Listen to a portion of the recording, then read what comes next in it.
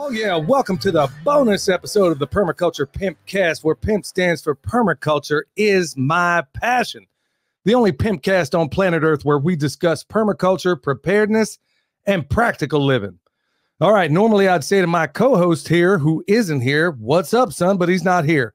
Today, I got some other folks, and I am super uber excited to get to know them and have all of y'all. Please stick around. You're going to be glad you did for a whole variety of reasons. But before we get hopping and popping, remember, this show, as always, is brought to you by Hickory Ridge Soap from TwoOldCrowsHomestead.com. Turn that simp into a pimp. Bam! Also, Heaven's Harvest, y'all. 10% off with promo code PERMA, P-E-R-M-A. Remember, do all of your sourcing at home if you possibly can. But hey, y'all, we got a guest on today that is going to show you how to supplement. She's done some extraordinary things, and I can't wait to tell everybody out there about all this stuff. But yeah, anything you can't get from yourself, that you can't grow, that you can't get out of the, well, I don't want to get too far ahead. Anything you can't find out on this show, make sure you go check it out at Heaven's Harvest. Remember, promo code PERMA, P-E-R-M-A. That's going to drop 10% on you. Heaven's Harvest. Yeah. Be there, be square. All right. Also, before I'd be absolutely remiss if I didn't tell you about my number one sponsor. Well, actually, my number two sponsor from the very beginning. Anybody want to guess what that is? Yeah. I can't even remember right now. So I'm going to cover it later on in the program. Okay, it's one of those writer's blocks. That's what happens when you work all day and then you work all night. So that's one of those things that happens. Actually, I just remembered that was EMP Shield. Okay, $50 off with promo code PERMA, P-E-R-M-A. And remember, your number one threat out there is not necessarily going to be an EMP. Take it from an electrician, a journeyman electrician with 25 years experience through the IBEW. That's me. So your number one threat is going to be lightning. Or if you're out and about, things jump off. Look, you're not going to the club. You're going back to the crib. So be sure to do that. And if you want to tip a pimp, go check us out on the Fountain app where you can listen to all your podcasts over there. Remember, start with the Pimpcast. And remember, you do it in derivations of Bitcoin called Satoshis. I can never remember what that's called, but they're called SATs. SATs. So if you want to drop some SATs on some PIMPs, go drop it over there on the Fountain app. You can also leave some comments and we read them on the program. All right, y'all. So without further ado, before I get into my guests, I want to tell y'all right off, there is a massive benefit to when you go to these gatherings, and Back to the Land was the one that happened last weekend. And I met a lot of awesome people over there, and over and over and over again, people were just coming up to me saying, hey, you got to go talk to this guy, Tim. He's a soldier like you. I'm like, oh, really? Okay, I'll get around to it. But then, a lot of people are hitting me up and I'm, doing this and that. And then somebody else says, hey, you got to go talk to Tim and Sophia. She's got a book. And I'm like, okay, who are they? And I don't know who they are. And then later on, Tim comes up to me. And we hit it off, or at least I hit it off right off the bat as soon as he opened his mouth, because I realized right off the bat the dude is highly intelligent, West Point grad. I won't hold that against him, but he was also a combat engineer like yourself, like myself here. And so from one sapper to another, man, it was really, really awesome. So when you meet people that have this kind of overlay, you gravitate to them. And then here's the icing on the cake. My wife she absolutely loves to cook.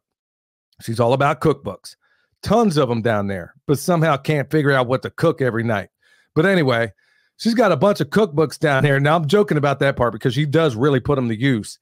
And my goodness, I'm finding out, okay, not only am I cool with Tim, man, his wife's got this cookbook. I know Michelle's going to buy this. Look, y'all, we're going to cover a lot on this program, but like every other superhero out there, actually, we got a dynamic duo of a superhero team here. We got Tim and Sophia, and how y'all doing? Doing great. Thanks for inviting us onto your show, Billy. Glad to have you here. I mean that. So every superhero, and you guys are superheroes in my book, they always have an origin story. Okay, so Tim, I'm not believing you came from Krypton. So why don't you go ahead and kick it off and, tell us how you got into this space. And we'll kick it on over to Sophia here in a minute. Okay.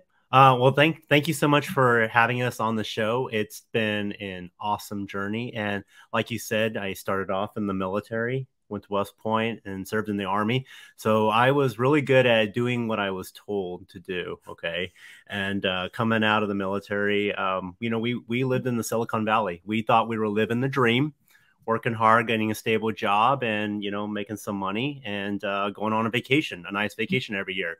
But the pandemic hit, and things went topsy turvy.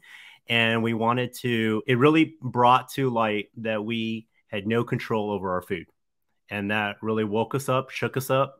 We brought home some chickens. We started to raise garden bed in our little quarter-acre plot in the Bay Area, and it took off from there. From there, it went to 5 acres on a 5-acre farm just outside of Sacramento. We went to Joel Salatin's farm and learned how to process chickens. And you know what? I was like, you know what? I don't have any bad habits, just like in the military. I'm a blank slate. You teach me. And, him and Daniel taught us how to harvest chickens. And that was really empowering. We went home. I went big and bought like the extra large plucker and everything from Featherman. Yeah, we thought we were going to lose our jobs and we'd have to be chicken farmers. So we got the extra large. We thought it was going to be the end of the world. So we went big, and actually in hindsight, it was better that we went big, because nowadays, because of inflation, if you bought the small size, it's the same cost of what we paid for that one. But in any case, that was really encouraging, and our farm grew. And we started looking. You bought 100 ducks. 100 ducks, yeah. We got 100 ducks. We're Asian. We like ducks. And everywhere I went, I was asking, how do you process ducks? I had to look on YouTube, and that's how I found Fit Farmer when he was doing processing ducks at Polyface. But we were talking to a bunch of hunting clubs, and they wanted to skin them, and so that was not going to fly. So we raised our own ducks, and we did it ourselves. We processed 50 ducks on our own. That was a lot. I don't think I'll process ducks anymore. But from there, it grew. We're also in the real estate business. So I got into it in 2018, and I focused on veterans because I felt that was a need, being a veteran myself in the Bay Area, where there's a lot of people with stock options and cash. And I wanted to go to bat for the vets. Nobody was going to bat for them. They want to use their VA loans, 0 down, and a multiple bid situations. You can tell, you can guess, how competitive that would be, a 0 down. And so I was able to do it. Sophie got her, she already had her loan. She was a lender back in 2006, but she got reinstated, and we worked together as a team. We were crushing it. We worked for Compass. We did Sotheby's, but we were just helping vets out.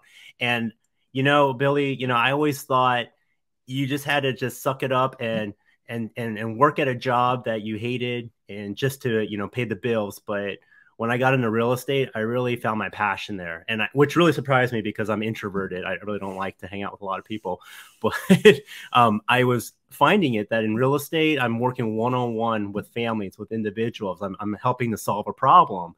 Everyone has a set budget, and they want to be in the best neighborhoods and whatnot. And I found it so fulfilling to be able to help veterans out, give them a leg up. And we were really competitive, really successful at doing that. We did such a great job with it.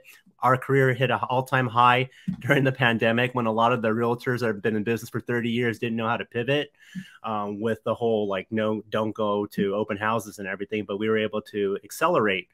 But since we were in the real estate business, and you're doing lending, Sophie's doing lending, she saw the writing on the wall. The interest rates started going up, and we said, you know what?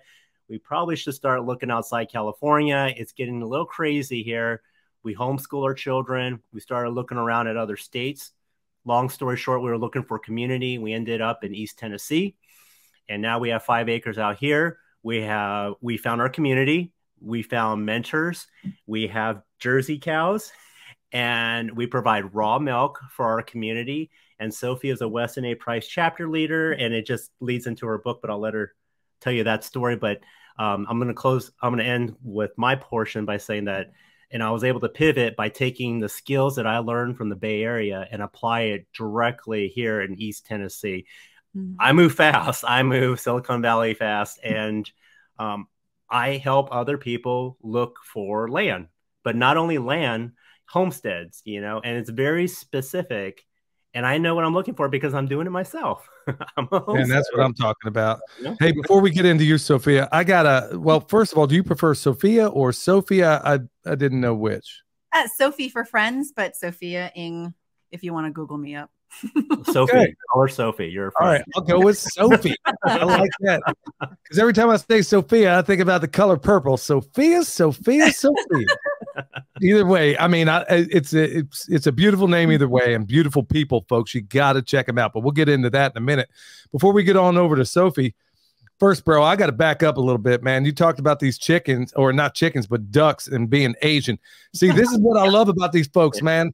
They ain't afraid to own it, just like I'm not. I'll openly admit that I got a genetic predisposition to like fried chicken, and I don't care who knows. It's what it is. I don't know why everybody runs from this stuff, and I'm like, okay, I'll put the hurt on a bird no matter what it is. I mean, I've been known to duck confit, you name it, man. I'll eat a duck from the rooter to the tutor. It doesn't matter. But when we get down to brass tacks, this is what I love about them is that, hey, man, you know, what I said, just we're uninhibited here. Mm-hmm. I love the fact that you actually believed it. So, yeah, nobody here is going to be offended by that. So, yeah, I'll own that too. So, yeah. We live up to a lot of the Asian expectations and no, man, I'm gonna own it, man. So, you know, like I said, you guys only live a couple hours away from here. Look, if I ever make it back up that way, y'all want to deep fry some doggone duck. Yeah. I've been known, honestly, my favorite fries on planet Earth are basically deep fried in duck fat. Duck fat fries. Yes. All right. Yes, definitely. Everybody's missing the beauty of duck fat. I don't know why. Right. All these hillbillies around here, they want to go hunting duck, and then I'm like, y'all getting rid of the best part of it. Yeah. In fact, they just hunt the duck and nobody actually eats it. I mean, the duck breast, all that stuff. Yeah, so I mean, duck breast, duck ailerons, duck and neck bones, popcorn duck, duck and rice, duck a la mode. I mean, you name it, I'll eat a duck. It doesn't matter. So before I get too carried away, Sophie, I want to get in. Oops, knocking my mic over here. Let's hear about your end of things, because you guys have a compelling, interesting story, and where you were and where you're at and where you're going is honestly just jaw-dropping all the way around. So, Sophie, why don't you give us your end of things? All right. So I was born and raised in Silicon Valley. I like to say that I learned how to code before I learned how to cook. And my parents were immigrants from Vietnam. They left in 1975 by boat, came here to America, didn't have much, if anything at all, started from scratch. And my mom worked 2 jobs. So whenever she was home, she was in the kitchen. And that was the only time I saw her. So I was in the kitchen. I'd be in the kitchen with her. She'd show me, you know, how to butcher chicken, how to process it. And outside of that, if we went out anywhere, we'd go grocery shopping. And she showed me how to, you know, she would say, you know, everyone's buying an apple for $1 a pound, but you have to know which apple is a good apple, because, you know, which one has a stem, which one doesn't, and all sorts of things. So I picked up a lot of that growing up. And it led me to a career of being really wise with my decisions, such as, my career in the Bay Area was growth marketing. And then I moved into growth product, which means startups and companies want to hire me because I can make something happen with very little. And again, that goes back to my background of not having very much and being forced to be in a position where, what do I do with what I got? I love poker, by the way. So that's kind of what it was. And I built up my career, got to executive level in Silicon Valley, and realized, you know, it was around the same time that Joel Salatin spoke at Google headquarters. So I heard him speak, and it was around the same time that I had my first daughter. And what he said just planted the seed for food and sustainability. I didn't think anything of it, but when it came to having her, I wanted to, and 6 months into having her, you know, when you transition from breast milk to solid food, I wanted to start making applesauce for her. I just didn't like the color of the jars in the stores. That was it. And enough of these books that were handed down from my friends, it was like William Sonoma books, so nothing like healthy. It said, make sure that you source organic apples, make sure you source organic pears. And enough of these books said it where it made me question, okay, so then when do we switch her out to conventional food, or are we doing it wrong? And it's been 12 years. We're here on your podcast talking about permaculture, and you can clearly see where the conclusion went after 12 years. But, slowly but surely, I started looking at all of our Asian spices in the refrigerator. And I remember one day I grabbed a black garbage bag with my mom, and I, one by one, just tossed these spices that had preservatives, additives, and MSG in them, and a lot of hidden ingredients that were unhealthy. So I realized, and she came out and she ran and she said, what are you doing? What are we going to cook with? And I told her, I don't know, but we'll figure it out.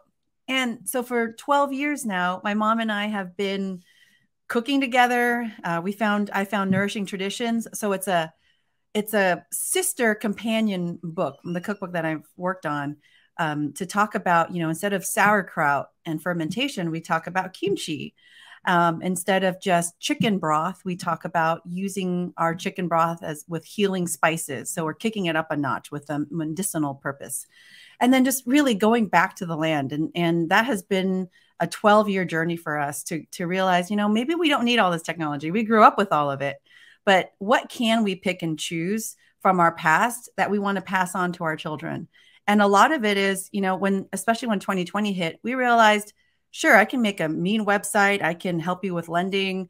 But ultimately, end of the day, when 2020 hit and all the grocery stores shut down and we were on lockdowns with curfews in the Bay Area, I realized we didn't have the skills to feed ourselves.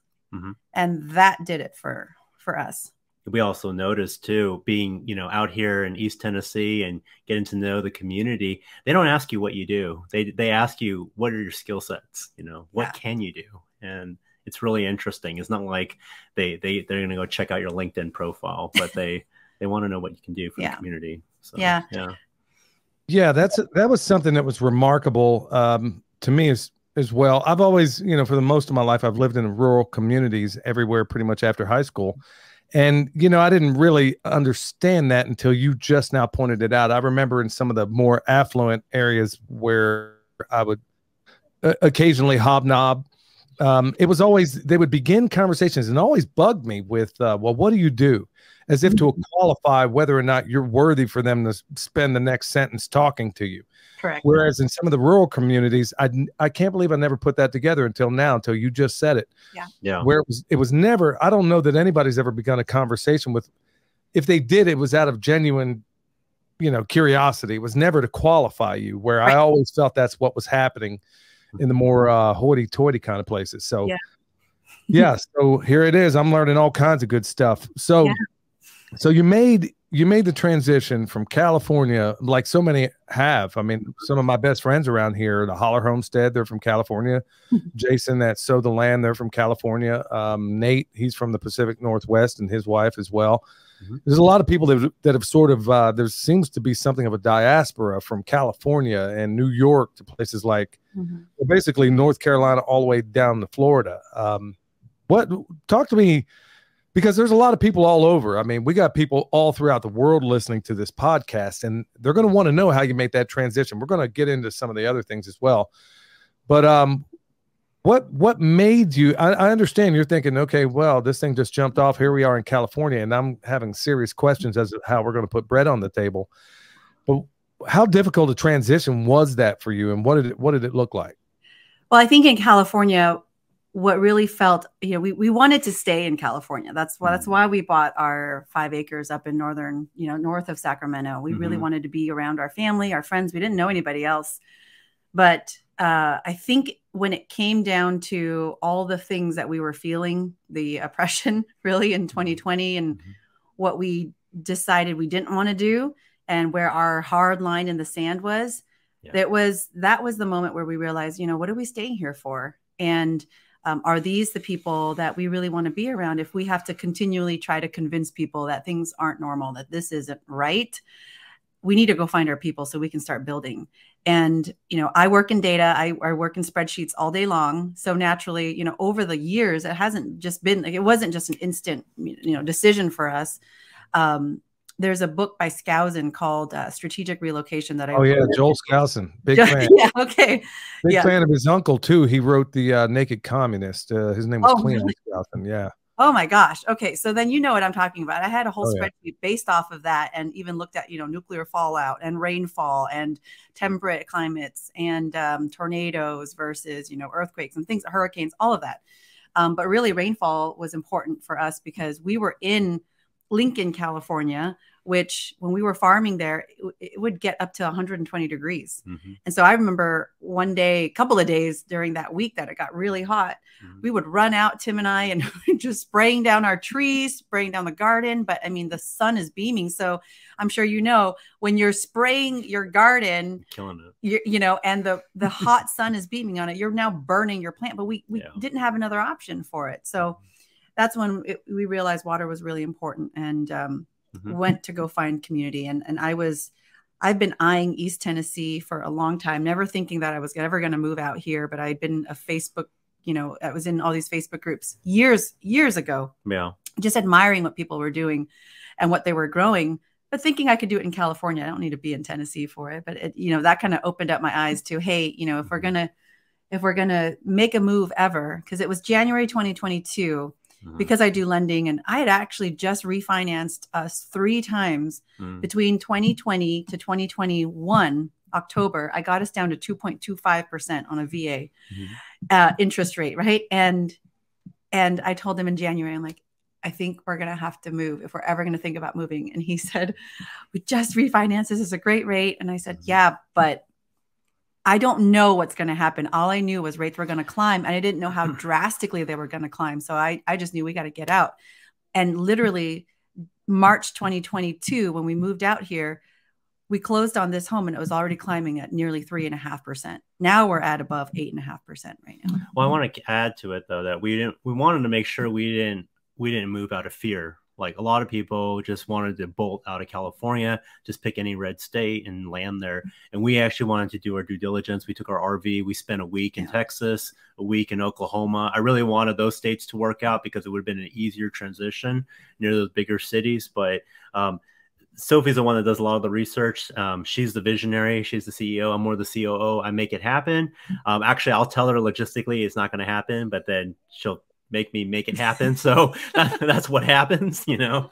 And we ended up in Tennessee. I really didn't think it was going to work that way because she was in charge of finding homes out there, and she didn't have anything. She just said, oh, a lot of people buy raw land and then they plop an RV there. And I'm like, that's not appealing for me.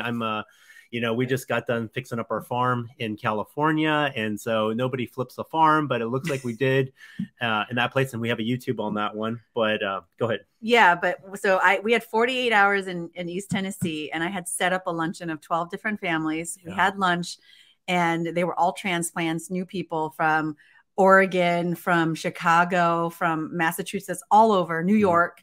And I literally went down the line and asked them everything, you know. Where did they stand? What did they feel about Fauci? What did they do about masks? You know, where did the county?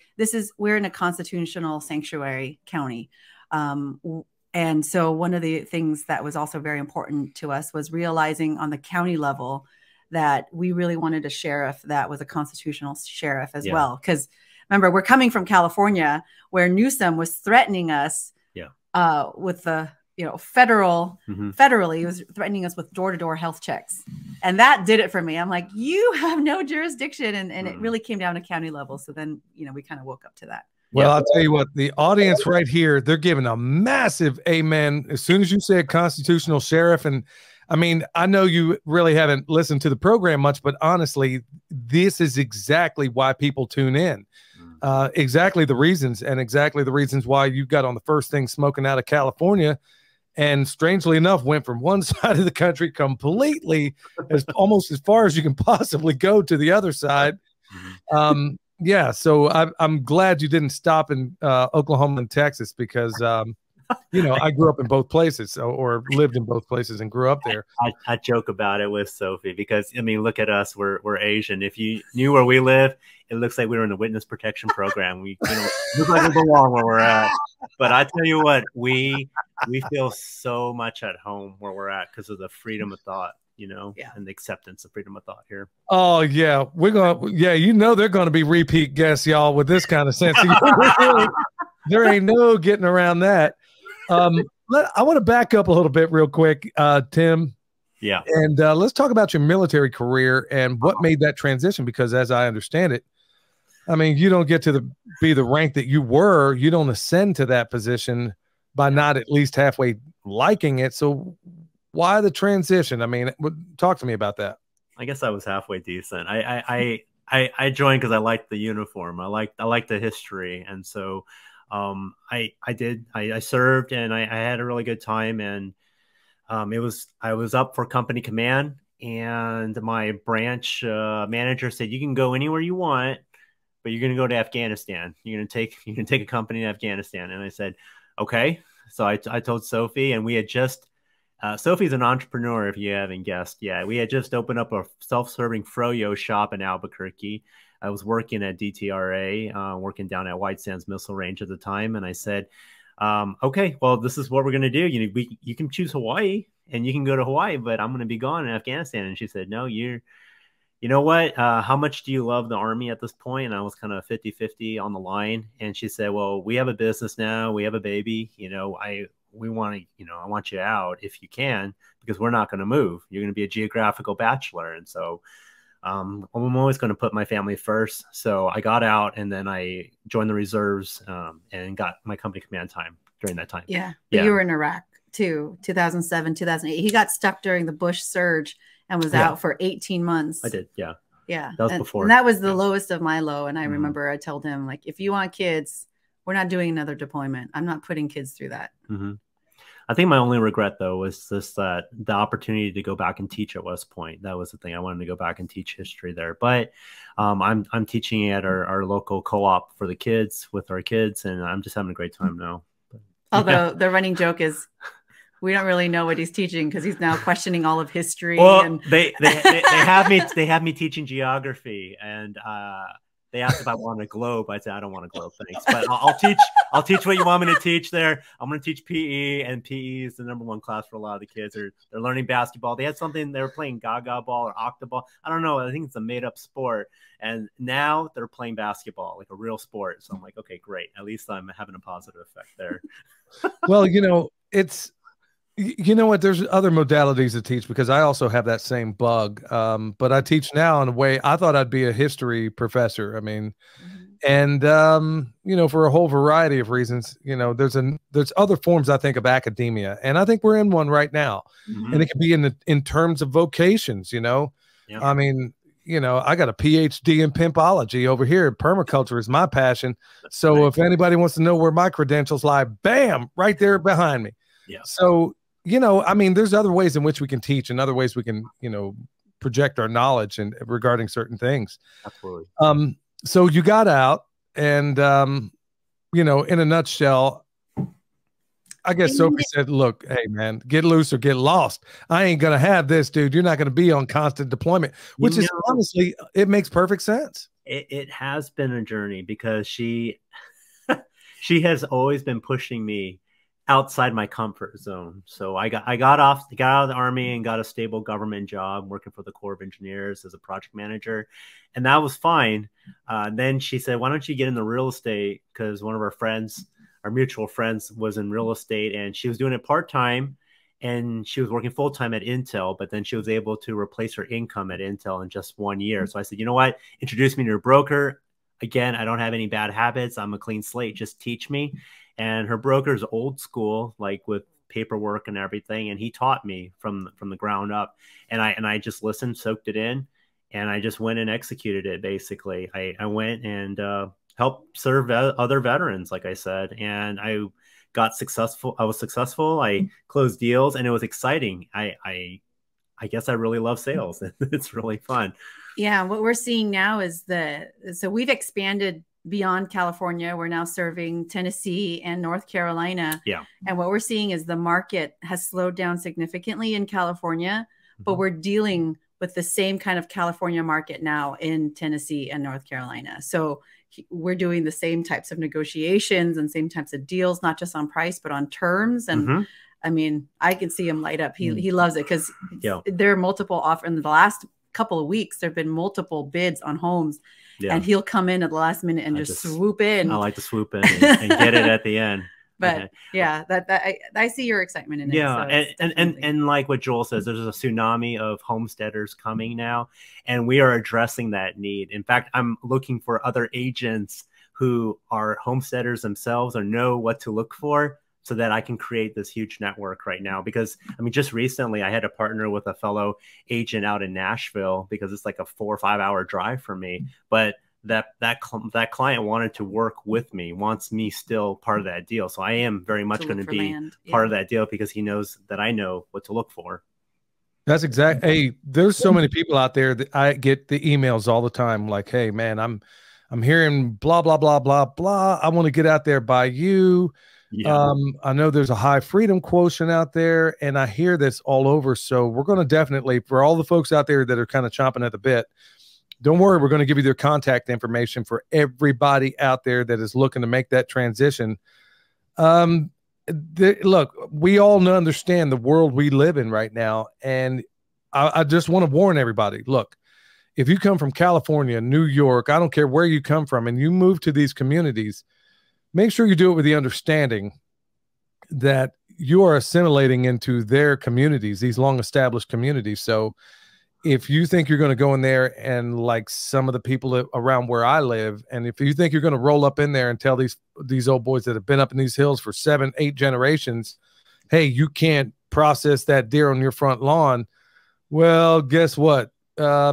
They filmed Deliverance up in these parts. In fact, the guy, I'm dead serious. The guy that just a town over, the guy that was, man, I better not even say, he was in the movie Deliverance, basically was in basically the county I'm in.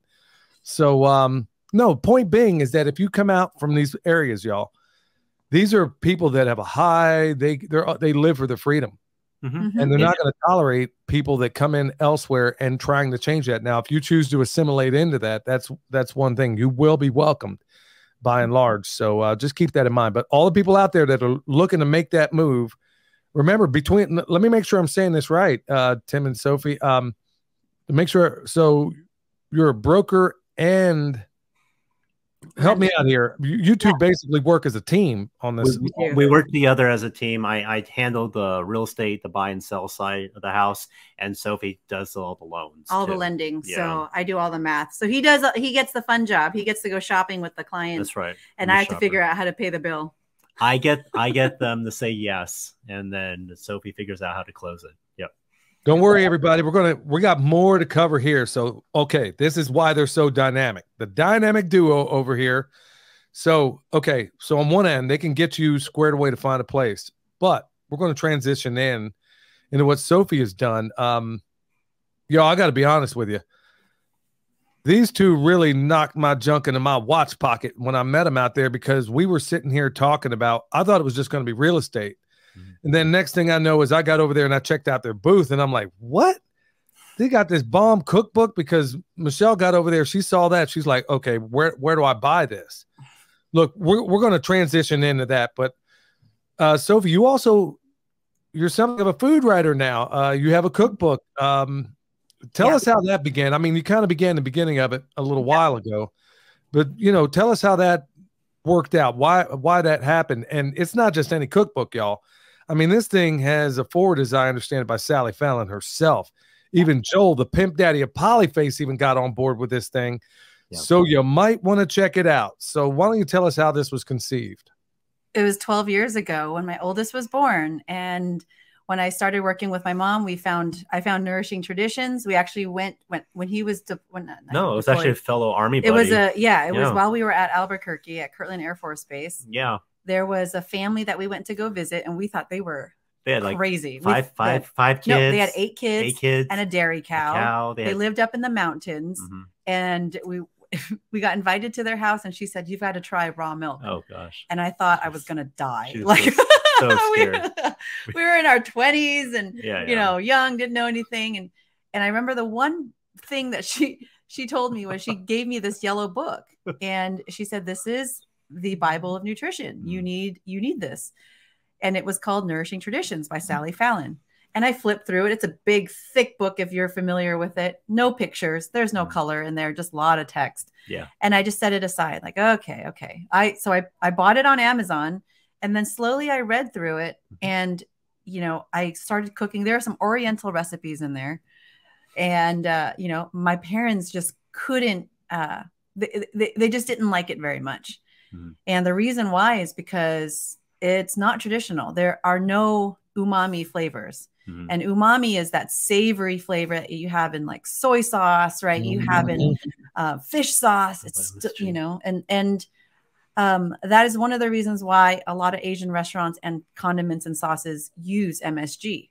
So they hack this umami flavor without having to cook thoroughly or traditionally, because it's not cost effective. If you're going to a restaurant, it's easier to just put some MSG powder in there. But I'm staunchly against it. I know it's very controversial, but here we are. I'm on your show. They're making it a race issue, Billy. And so look at us. We're Asian. We don't believe in it. So that's, yeah, I'm working on an article right now to combat against that, because now they're saying MSG is a racial issue if you speak up against it, so much that Melissa Clark from Whole30, that program, she had to back away to say, yeah, we don't have enough information. Okay. So MSG is approved. Hang on. Well, you know what? I didn't even know this was going to pop up here. Maybe people ought to research where MSG actually came from and what it was actually used for in World War II, as I understand it. And this is off the top of my head. I mean, you could put me on Jeopardy for useless trivia for 1,000. I'd probably get this one right. But correct me if I'm wrong. But didn't MSG, wasn't it a result of rotten food being brought to the Japanese army, and they basically used the MSG to make things that were unpalatable palatable? That's right. Yeah. Isn't that where it came? I mean, am I mistaken on this? So why would anybody have any opposition to MSG unless it was more of the big food lobby out there, you know, putting their foot down on this thing? What is believed to have been said is that, well, part of MSG is, you know, natural, but not all of it is. And we're against any sort of chemicals that you add additives to the food. But where it becomes a racist issue is that we believe is that because they believe that they're saying that they're being prejudiced against Chinese restaurants because Chinese restaurants had MSG, but so did a lot of other foods growing up. I had chicken and a biscuit. I mean, they would call them yeast. Oh my goodness. They're delicious. I'm allergic. Yeah, I'm allergic to high amounts of MSG. I can always tell when it's in something because I get this crazy dopey feeling like I'm on, you know. Exactly. So, I mean, I could always tell when it was high. The only place where I grew up where you could go to anywhere and not get the MSG and get Asian food was this Thai restaurant. And it was the only place where they didn't use MSG. And if they would lie to me about it, because I'd call and find out, you can ask Michelle, I'd be doubled over as soon as we got out of there, and I would just lose it as much as I put in. So I'm pretty sensitive to those things. But to this whole racist thing, y'all, let me just go ahead and I'm just going to own another thing. I am a racist, but not I'm not your version of it. And I bet Tim and Sophie are racist too. You know what that really means? Rational and constitutionally inspired, sensible thinker. That's really what a racist is these days. I like that. Yeah. I like so, you know, maybe I ought to get some T-shirts made with that. So I didn't mean to take you off your point, but man, when they start talking racism over some nonsense like this, y'all, I'm just come off the top rope with this stuff. But unfortunately, society today is, if you call someone racist, the conversation stops there. You can't have an intellectual conversation, you know, with a threat of being called a racist. So, you know, you know, it's been over the last 12 years, and I had been thrifting. So we had a wedding photography business. That was my first business when we first got married. And that was because Tim was deployed for 18 months. I was depressed. So the only thing that got me out was this Flickr. I don't know if you remember that, but it was a Flickr photography kind of photo storage, 365. You go out every day, you take a photo. And that was the only thing that got me out of the house, because when he was deployed, we weren't married yet. There was a website that I would hit refresh all the time because it would have all the names of the soldiers that was harmed that day or deceased that day. And because I wasn't next of kin, I would have to wait for his parents to call me. So I was just this insane, like, 20-something-year-old just clicking refresh on this website and going insane. So I was like, I need to get outside. So the camera saved me. And it was because of that, so I have that in my background. And when I started thinking about cooking and cooking with my mom, whenever we go thrift shopping, I would pick out these like plates and dishes and say, oh, this would be really great for this dish. This would be great for this sauce. And so over the last 12 years, I collected 6 cardboard boxes of thrifted dishware that have moved with us several times throughout the Bay Area to then the farm in California and then across the country. And my dad flew over here when we moved out here last year, in August of last year. He has dementia and he was starting to decline pretty rapidly, starting to become nonverbal in California. So I told him, why don't you come over here, spend some time with us? So he came over and I was still working full time. So I was working West Coast hours. So my day would start early over here on the East Coast, and I would do all my chores, all the homeschooling, all the food, taking care of, all the kids and everything up until noon, because then I would start at 9 a.m. and I'd work from noon to 8. But Dad wouldn't get up till noon.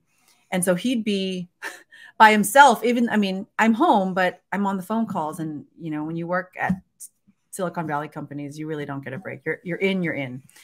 So he started to decline a little bit more. And I told Tim, I said, I think I need to take some time off when September last year. So this time last year, I told him, I think I need to take some time off. Can we do 3 months off? Like just reset. I'll get some help for Dad.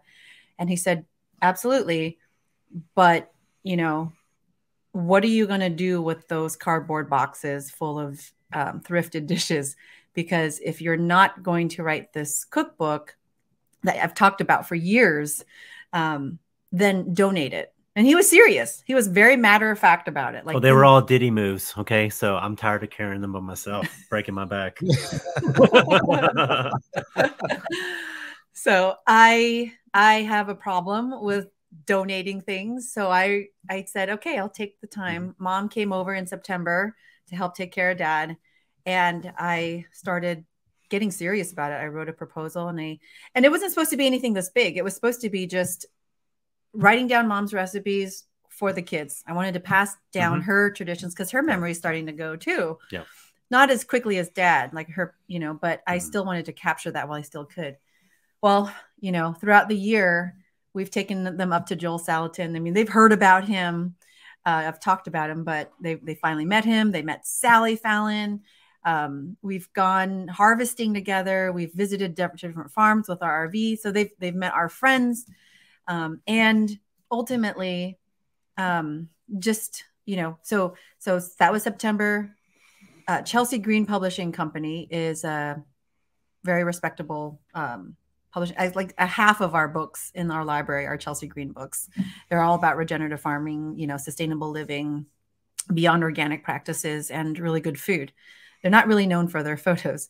So they reached out. They said they heard our story. By the way, I had removed everything off of social media. I just became a huge skeptic, right? After being on Facebook for 17 years, I just got rid of everything.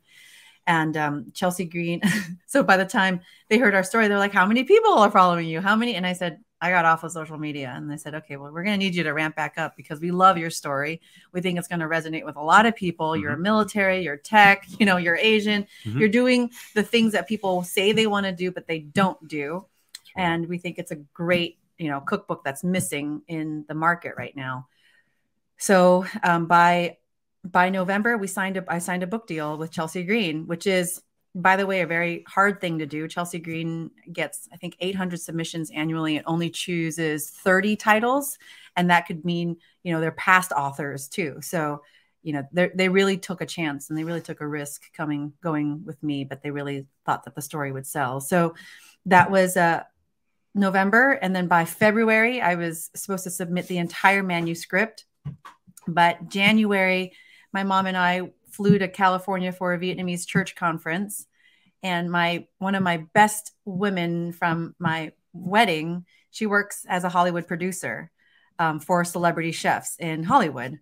And I asked her, hey, I'm going to be there. Can I just shadow you? You showed me how to use, camera lighting and everything. And she said, and I told her I'm writing a cookbook. And she said, fool, you're going to write a cookbook and take your own photos?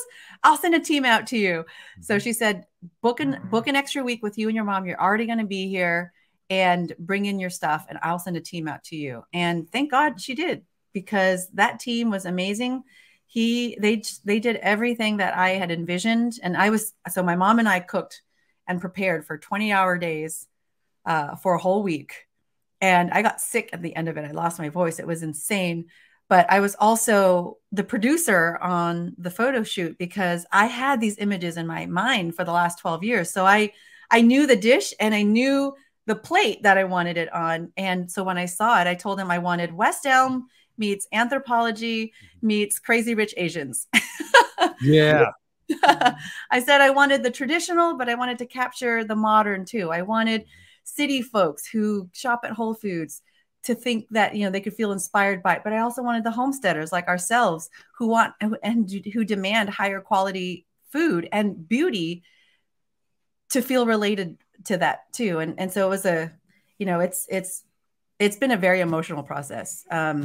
My dad, about 2 months ago, he declined pretty rapidly. He actually had a psychotic break. And so unfortunately, that means that he's no longer living with us. He's in a memory care unit now. And it's been really rough. But I realized that had I not said yes to this project this time last year, this cookbook would have never happened. I think this was the last year to get this book done. So it's bittersweet, but it's all God, and his timing is perfect. Absolutely. It's folks, if you haven't, okay, we're having something of a technical issue here. Yeah, I'll tell you what, I actually picked this book up, and it was like picking up an anvil of, the anvil of Crom. I mean, this thing definitely it's just not 20 pages of a booklet. This thing is seriously professionally done. The pictures are just absolutely scrumptious. You look at it and you're like, good night. But where you overlaid so many things is that, for those of us who are fans of Sally Fallon, I'm like, good night, to get her endorsement along with everything else here, in addition to Joel's. I'm like, okay, man, this thing has really got to be the cat's meow. And where you were able to overlay all these different things, the thing that I think what you really capture in it for me, and I was only able to thumb through because she had just basically it was like a proof, like a proof. Yeah. Yeah. And, it was kind of cool to be able to look through and think, okay, I love the authenticity. Nowhere in here does it say, okay, add a teaspoon of MSG to this. It's one of those things I absolutely love. Every kind of Asian cuisine you can think of. Did have one bad experience in my life, but who hasn't? But by and large, I mean, I'm looking at this book and I'm like, I can't believe how you captured everything you just described there, and probably a lot more. It's not barren of pictures, because honestly, you eat with your eyes first. So the pictures seem very well done. And the recipe's not so convoluted that, somebody like me couldn't do. And honestly, Michelle, she's really going to be the one at the end of the day in this household. So she pre-ordered one. She had to have it. I think she got it. I think on the way home, she actually pre-ordered a copy right there. So we're going to have to tell everybody out there where they can go to get this, because I know this thing. Why don't you give us the details on that? I mean, can they buy this now? Can they get it off the shelf? Can they get it at Chelsea Green, or can they pre-order it? Because that's really the best way to go about it at this point. What's the best way to get this thing? The best way to order it right now is through Amazon. So if you just look up the Nourishing Asian Kitchen, I also have a bit.ly, /Nourishing Asian, and it takes you to the sales page for the pre-orders, where I have bonuses. I show you how to, if you pre-order, and it's only up until December 1st, but if you pre-order between now and then, I am giving out a video where it's a Japanese style of cutting up and piecing out your chicken. So Michelle will appreciate it, where you clean all the entire chicken out and you leave the carcass whole. So you're not having to dull your blade and cut through all the bones. It's nice and clean. And you take that carcass and you put it into your stock pot and you make broth right away. So, you know, I've lived this way with my mom for 40 years now, where she really taught me how to eat nose to tail, right? We had to use it. We had to use the feet. We had to use the neck. We had to use the bones before it was cool. In fact, it was something I couldn't really share with my friends at school, that I ate chicken feet or chicken neck, you know, or like, ew, that's gross. But now amongst the homesteading crowd, I think it's a cool thing to know now, where people are like, what am I supposed to do? But not just homesteading, because chicken feet, chicken liver, and chicken heart are now available at Whole Foods. And what I hear all the time is, how do I cook it? What do I do with it? And that's where I feel, you know, I can come in and help guide you to how to cook with all of that, because it's the most nutrient dense way of eating. It's a healing. It's for your health. Food is medicine. And we've completely just convoluted this whole thing. And we've traded our conveniences for our health. And that's really, you know, we need to take that back. Yeah, we're definitely victims of comfort. No doubt about that. And then sometimes it really takes the crucible of really hard times for people to wake that up, or to wake up and recognize this is exactly what's going on in these days. I'm just floored at how young you two are, and how many different careers and how many things you've encompassed all of these years. I mean, if I didn't know y'all were Asian, I would have thought y'all were Jamaicans, man. I know they got this many jobs. Yeah. It's cool how you've been able to bring it all to bear, and how you're out there hustling. You're doing good things. Okay, so we got the book. We also have the real estate business. I guess we can include all this stuff down below. But do you have a YouTube channel or any other presence that they can find you on, where if they want to find out more information about what you're doing? Yeah, you can follow us day to day on Instagram.com, /sprinkle with soil. We chose sprinkle with soil because it's a play off of sprinkle with salt, you know, when you finish a dish. But we also talk about not just Asian nourishing food, but we also talk about, you know, Asian farming as well, and how it's a closed loop circle, you know. So like, we were just at the Back to the Land festival, where we talked about obviously nourishing food, but how do we now take that food and bring it back and regenerate the soil and build soil health, so we really don't waste anything. So we're on, we have a YouTube channel. We're starting to just build that up. We started it a couple of years ago for fun during, you know, the pandemic, but we have a couple of videos there that just naturally went viral. Like, we did a tour of our homestead in California, and then, you know, our transition the first year here. And so, yeah. Where can they find that? Where can they, or what channel? That's YouTube, and at Sprinkle with Soil as well. Yep. And then we have the website, sprinklewithsoil.com. And then we have a Call to Farms podcast too. Yeah. I like that name, man. That is almost as good as Permaculture Pimpcast. No, it really is. I love it. I mean, you know, Army kind of thing, Call to Farms. Yeah. So it's a podcast. What do you discuss on the podcast? Well, we talk about our journey, but we also interview other people that are within our network, and who mentors of ours who have kind of shown us the ropes, because, you know, we'll be the first to admit we don't know everything. We're just trying to find, we know, kind of like you understand, Billy, like, you know, like, find the SMEs out there and just be willing to learn. And we want to do that. And we're kind of applying the spirit of Silicon Valley of just being open and just kind of sharing that knowledge. So once we've gained that knowledge, we want to be able to share it with our listeners too, so that they can get started in homesteading. We're just like one step ahead of them, really. And we just want to be able to help them so that they don't have to repeat any of the mistakes that we made. Well, careful, because one of those secrets of Silicon Valley is micro dosing, as I understand it. So we're not taking all that stuff out. We're not taking all of it. Yeah. Yeah. And both of you work in this podcast together, I guess, of the Call to Farms. Yeah, we do. We both work on it. It was kind of something fun, but I kind of taken control of it, and it's more of a passion now. And actually, by doing this, it's actually been a great lead source too, because a lot of people have been listening in on our podcast. They want to get to learn more about homesteading, and they're reaching out to me to ask questions and to help them find land. So it's been great. And your website is homesteadingrealtor.com. Homesteadingrealtor.com. We'll be sure to link everything down below, y'all. I gotta say, is there anything else you two would like to add before we come to a close here? Because it's been a lot of fun here.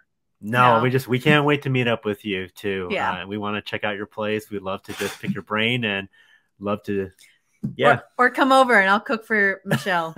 Yeah, you know what? You got me. You had me at duck fat fries right off the bat. Hey, y'all, it's been a joy. Be sure to go check them out. You got to get this book. I'm telling you, it is unlike any other cookbook you're going to find out there. Plus, you're supporting somebody out there that's just like you.